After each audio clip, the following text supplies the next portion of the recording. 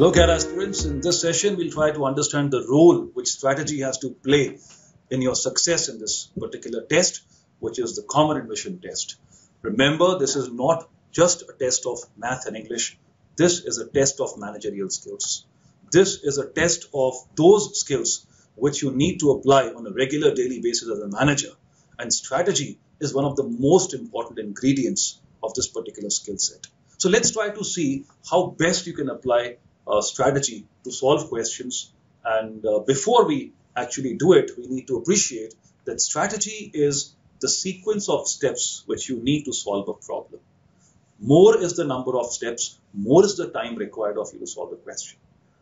Also understand that putting in too many steps unnecessarily is also not required. So you need to strike a balance between the two, and an optimal approach has to be devised so that you're able to get the question in the right time and you're able to do well in the test. Let's try to look at two levels of questions, an easy level and a difficult level. Now, the level of these questions is based on the feedback given by the student community over the years. We also understand that what is easy for someone may be difficult for the other someone, but this is based on averaging the feedback which we got from different students over the years. So let's take a look at this question first, the easy level question. AB is a 2-digit number and CCB is a 3-digit number such that AB whole square is equal to CCB, where CCB is greater than 300. What is the value of B? The options given are 0, 1, 5 and 6. Now let's try to apply how many steps are required of this particular task and which all steps should these be. So the starting point for us is that AB whole square is equal to CCB. Now immediately your understanding from this equation should be that B square is ending in B. So which are those digits which when squared will end in the same respective digit? If we look at the 10 digits of the decimal system, the only such digits are 0, 1, 5 and 6, which means that the value of B should be one of these. Now if you look at the options have all these four values, 0, 1, 5 and 6, which means that step number 2 is required. Had the options been such that only one of these four was in the options and the other three options would have been three other values, then the answer would have been easy to arrive at, and we were not required to graduate to the next step. However, in this scenario, step number 2 is required. So step number 2 is that CCB is a 3-digit number which is more than 300. Now we know that CCB is a perfect square and it's more than 300 and less than 1000. So the first such value is 324, which is a square of 18, because 17 square is less than 300. And the last such value is 961, which is the square of 31. So in the given conditions, we understand that AB takes a value between 18 and 31. Why? Because CCB takes a value between 324 and 961.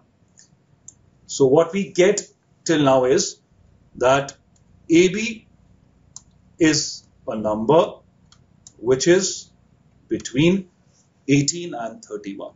Now if we combine this input with this input, as in the number is between 18 and 31 and B is either a 0, a 1, a 5 or a 6. Combining these two, the possible values which AB can take, 20, 21, 25, 26 and 30.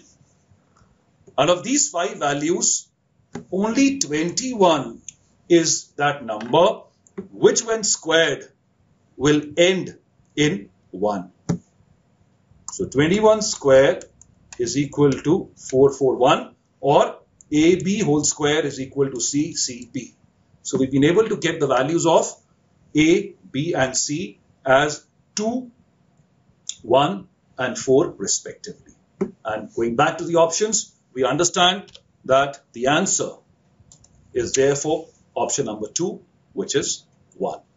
So this was a case where the question was relatively easier and only 2 steps were required of you to solve the question. And the number of steps would have been even less had the options been slightly different. Let's try to look at how we can apply this word called strategy to a question which is slightly elevated or which is a difficult level question based on the feedback from the student community. If A factorial plus B factorial plus C factorial is equal to ABC, where A, B and C are distinct decimal digits, find B. The options given are 0, 1, 4 and 5. Now, I can bet on this that most of the students would have a lure to attempt this question because of the length of the question. There are just 2 lines to be read, and wherever the effort in terms of reading is less, that certainly qualifies as an attempt by the students. However, these 2 lines, they put you through a lot of challenge because it's not easy to arrive at the value of B prima facie. And most of the students, when they start working on the question, they'll find that there is an apparent insufficiency of data. So they spend some time and they pull out of the question and they increase their opportunity cost. However, the ones who apply the right strategy would be able to reach at the answer also. So let's look at the strategy for this question. The given equation is that the sum of these 3 factorials is equal to ABC. So on the left hand side, we have the sum of 3 factorials. On the right hand side, we have a 3-digit number, which means that none of these A, B and C can take a value of 7 or more. Because the minute you get a 7, an 8 or a 9, you get a 4-digit number or more on the right hand side. For example, if you take 7 as one of these variables, 7 factorial will give you a 5040, which is a 4-digit number. Hence, 7 cannot be there in the system, and for the same logic, 8 and 9 are also eliminated. So, the initial trial and error tells us that 7, 8, 9 are eliminated. We look at the options, and the options do not have any of these as a value, which means that we need to graduate to the next step. Now, this is what we need to communicate and put across, that the requirement of the next step depends on the level at which you are in terms of solving the question. And therefore, you have to look at the options all this while, because the effort which you need to put in is contextual. It depends on the context, it depends on the options at hand. In our case, since 7, 8 and 9 are not there in the options, we graduate to the next level, the next step. Now the next step is trying to understand whether 6 is a possible value on the left hand side. The minute you get a 6 on the left hand side, you get a 6 factorial, which gives you a 720, which means you have a number on the right hand side which is more than 720, because you have to add 2 more factorials to it. So the minute you get this, you are able to understand that your A will take a value of 7, 8 or a 9, which is not possible, which we just decided a while back, which means that 6 is also not a possible value on the left hand side for any of these variables. So 6, 7, 8 and 9. These 4 digits are eliminated. Now we inspect for the next digit, which is 5. Is 5 a possible value for any of these? In fact, 5 is mandatory on the left hand side, because if we do not get a 5, the maximum value without a 5 would be 4 factorial plus 3 factorial plus 2 factorial, not necessarily in this order, which gives you a 24 plus 6, 30 plus 2, 32, which means that your right hand side is only a 2-digit number, which is not possible because your ABC is given to be a 3-digit number. Hence, a 5 is imperative in the system, and if this happens, the maximum value which ABC can take will be 5 factorial plus 4 factorial plus 3 factorial, which makes it a 120 plus 24 plus 6, which is 150, which means that the maximum value which ABC can take is 150, and 150 is also not possible because it does not satisfy the given equation. So the number ABC takes a value less than 150 and more than 100, which means that the value of A will be equal to 1. Now, till this point, we decide that 6, 7, 8, 9 are eliminated. The value of A is 1 and 5 is definitely there on the left hand side. And since your ABC takes a value which is less than 150, so obviously B cannot be 5, C has to be 5, which means the equation becomes 1 factorial plus B factorial plus 5 factorial is equal to 1B5. And the possible values which B can take: 0, 2, 3 and 4.